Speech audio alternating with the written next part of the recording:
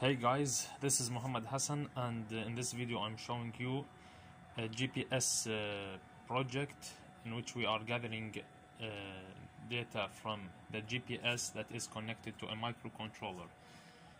Here this is the GPS. It's NEO6MV2 and it is connected to the microcontroller, and an LCD is showing the data that is gathered by the microcontroller or extracted by the microcontroller from the GPS module.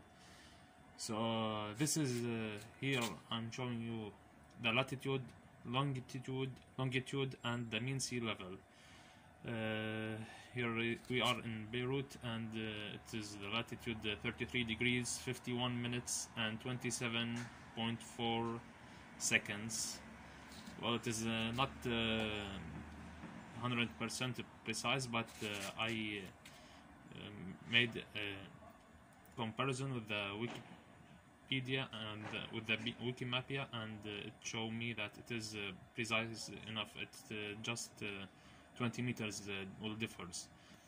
The longitude is 35 degrees 30 minutes and 58 seconds. Here I'm taking the power from the laptop to the USB to RS-232 converter, and here I'm gathering the data from the laptop is taking the data from the GPS. I will show you the data taken to the laptop.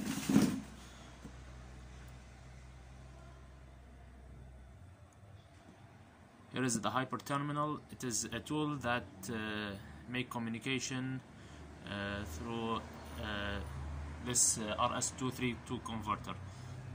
This is the data gathered 1 second each second from the GPS. From this data I am taking to the microcontroller the needed data, that is latitude, longitude and the mean sea level. Okay, here as you see, this green LED is blinking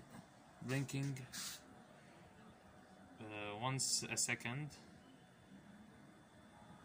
That's meaning it is 1 Hz GPS.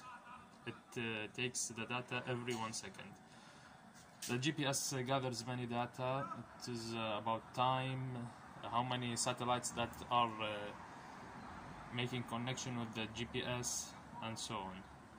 So if you have any suggestions or comments about this video, I will be happy to take it. And if you find this video educational and beneficial or even entertaining, please give us a like, and thank you. We will see you in next video.